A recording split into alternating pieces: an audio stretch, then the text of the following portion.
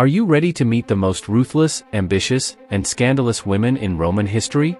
These ladies were not your typical damsels in distress. They were the ones pulling the strings and making the decisions. Number 1. Livia Drusilla. This woman was the wife of Emperor Augustus, and she basically ran the empire behind the scenes. She was also rumored to have poisoned her own husband. Number 2.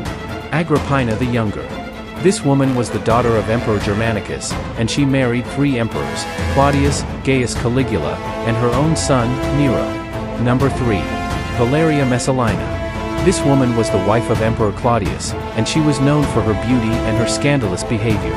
She was also said to be a nymphomaniac, and she was eventually executed by Claudius after she was caught plotting to have him killed.